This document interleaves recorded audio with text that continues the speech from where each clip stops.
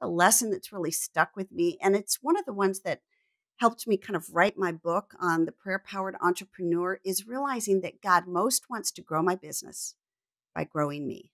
And he most wants to change the world by changing me. So I sit in my prayer chair and I say, bring me lots of clients, or bring me this contract, or help this all fall together, or open those doors. And God is saying, yeah, but I want you to become the kind of person for whom this is possible.